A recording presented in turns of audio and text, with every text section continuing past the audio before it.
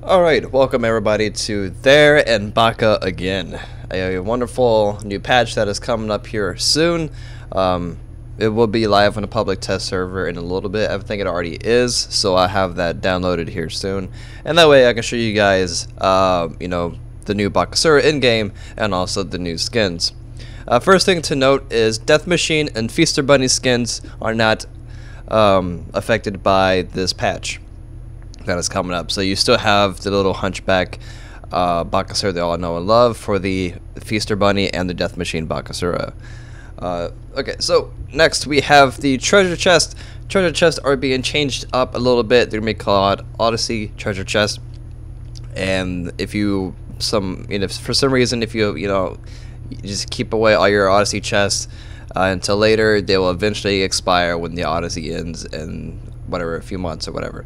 Now there's gonna be another chest for this Halloween coming up. The Halloween seasonal treasure chest. To celebrate Halloween, there's new treasure chest with 7 exclusive Halloween items and 1 discount skin. It's 400 gems. That's the important point I want to make here. Instead of 200, there are 400 gems for these Halloween seasonal treasure chests. So just keep that in mind.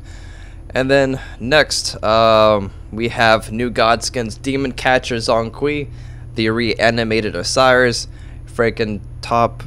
whatever. Osiris. So there's 2 Osiris skins. They're somewhat similar. They have the same voice pack. And you can only get them with the Halloween seasonal treasure chest. And also the Sydney Shredder Hebo. Pretty similar to a Hebro. Now, let's look at these skins, shall we? This is, I don't know, let's see, this is the reanimated. Yes, this is the reanimated Osiris. I think I like this one over his other one, but you can judge for yourself. This is the Demon Catcher for Zonkui. That is the Fraken top. Pretty cool, actually. I like the coat. Coat's nice. Bakasura. Yeah, that's pretty similar to Hebro. That's the Sydney Shredder.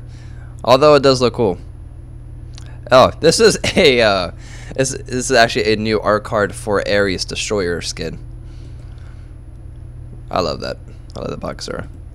So that's what those look like. Of course, I'll go in game in the next video and show you guys what those all look like. New board skins, player icons, and yeah, some of these icons that will be thrown into the Halloween seasonal treasure chest. So, updated cards, miscellaneous. Oh, and as always, these patch notes would be in the description below. Now, Apollo gets nerfed. There's nothing but nerfs in this patch, by the way. So, it says, well, actually I put notes in here now. We wanted to maintain the escape artist style that Apollo has while reducing his crowd control to be more in line with other hunters. We like Apollo's utility in boxing situations with the protections from Serenade, but he will now have to accommodate or itemize for magical burst. Overall, this does not fundamentally shift how Apollo is played, but will help to put him a bit more in check.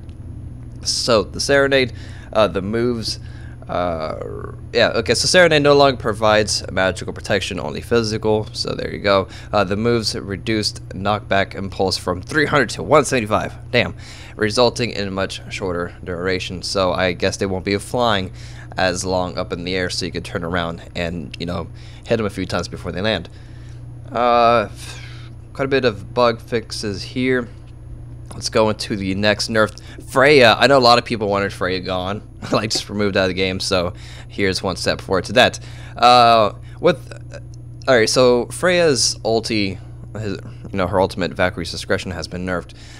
With this ability is way too easy for Freya to confirm damage and secure kills at range. The AoE area of effect bombs of Valkyrie Discretion allow Freya to guarantee damage on targets that are kiting through minions or players, as well as extending her range to find kills under towers. The goal of this adjustment is added to a bit more of Freya's flight while making it more escapable for long distance targets.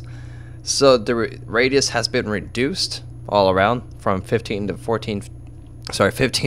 12 feet, and then reduced range from 65 to 55 feet. So that's going to require a little bit more skill to land your ultimate now, Freya.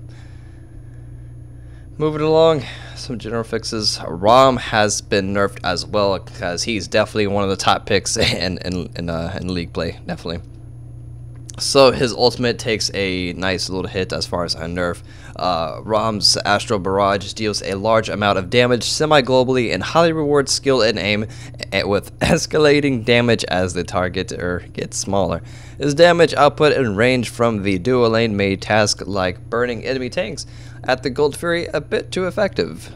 His damage has been downward adjusted to be more appropriate. So Astral Barrage has taken only a 50 point in the damage reduced there, but the big hit is the scaling factor from 80% down to 60%. So you lost 50 points and 20% off your ulti. Now rolling assault, no, just a fix. Okay. Next, Sylvanas. I am glad Sylvanas got nerfed. I already knew that was coming. We kind of all did. So basically his Wisp, his healing has been reduced by a lot.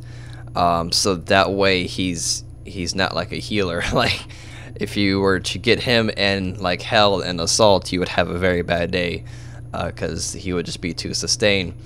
So Sylvanas have had a very strong launch, and with this patch we are making some pretty significant adjustments to bring him into better state. Wisp has had a cooldown increase to reduce effective uptimes of the heal over time and protection buff, as well as efficiency of the heal reduced. Verdant growth was allowing for Nature's Grass to be a bit too easy to land and contributing to an exceptionally long CC chain. A reduced root time is expected to reduce Nature's Grass hit rate and allow for counterplay in lane. So yeah, Verdant growth root duration reduced from 2 seconds to 1.25 seconds. That's actually quite a bit. So that's pretty much going to wrap it up for the patch. A very small patch. They will have another patch in another 2 weeks. So yeah, thanks for watching, and I'll see you guys in game in the next few videos. Bye.